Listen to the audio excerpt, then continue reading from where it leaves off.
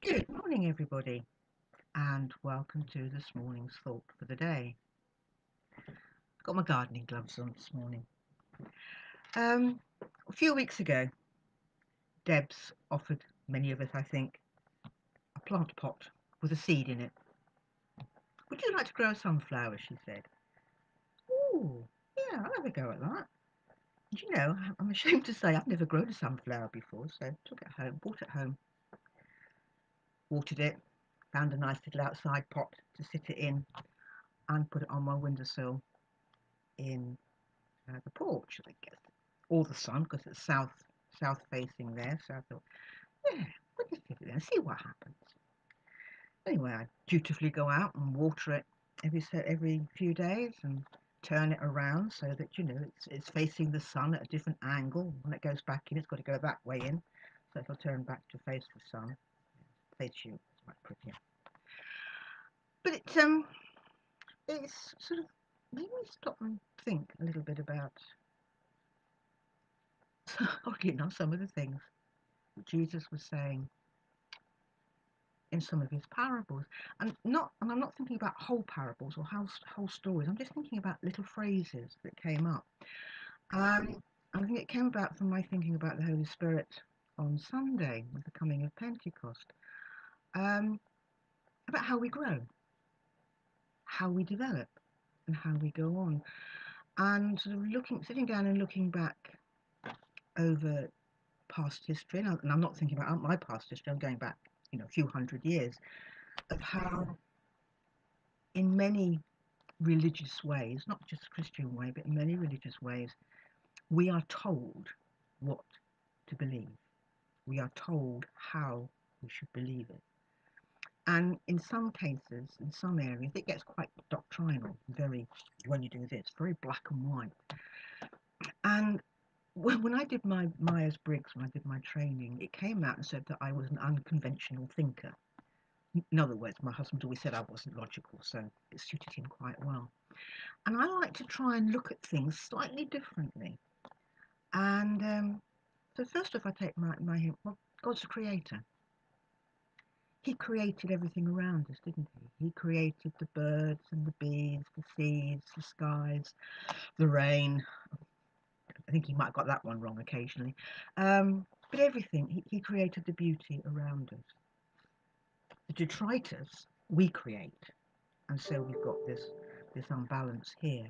Um, but I keep going back to this plant, thinking, how does that fit in with my growth? How does this plant fit in with how I develop and how I grow? And I can remember many times saying, oh, I feel like I'm in a straitjacket. I really can't get out and be who I believe God called me to be.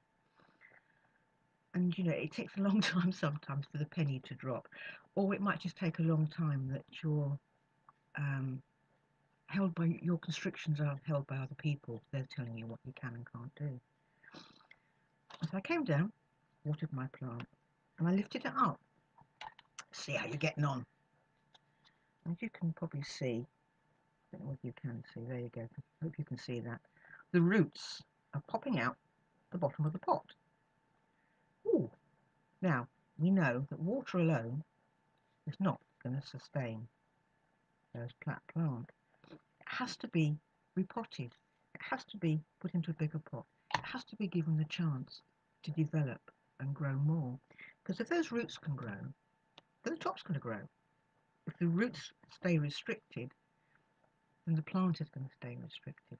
And it's like us. If we're not allowed to grow, if we're not allowed to develop, and sometimes it might be up a strange path, or it might be a bit cockeyed or whatever, but we have to develop, we have to try what we're doing.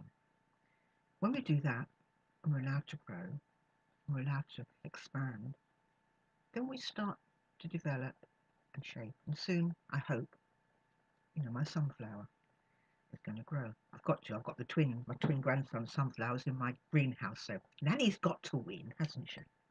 I don't think they'd agree with that. But here we go. When it grows, because when that grows and it flowers, the flower will fruit. when we grow and develop in our faith, we will fruit.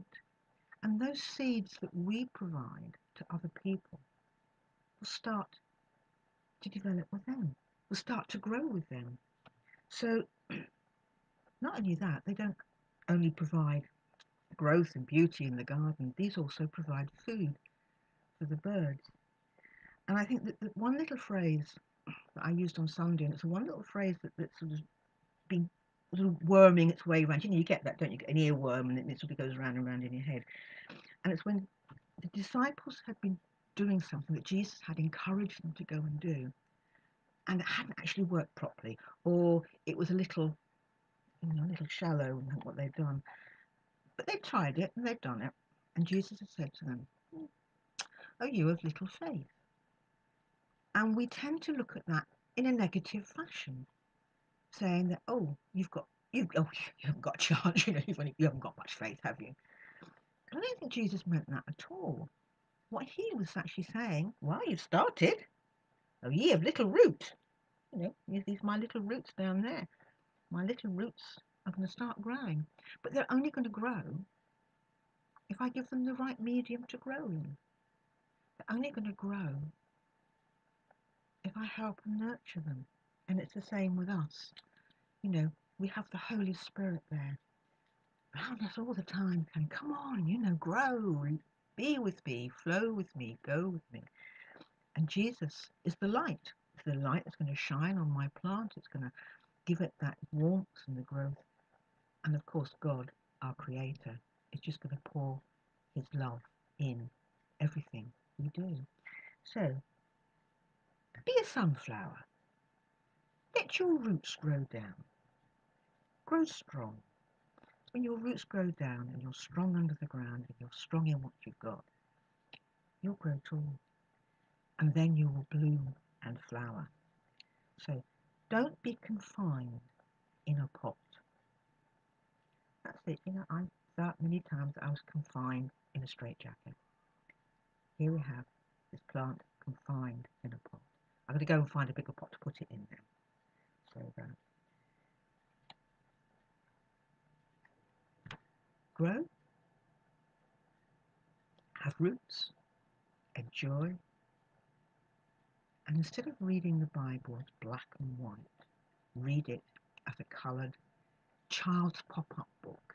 And as you open it, all these stories pop out, and you get lovely, sort of picturesque stories in there. And you'll get all the sounds and the smells and the colours of what is going on. Don't be confined to the pot.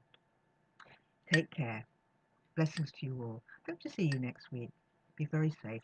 And for those of you that will be on holiday and the school holidays next week, do enjoy your time with the children if you can. They're so precious. Bye-bye for now. See you later.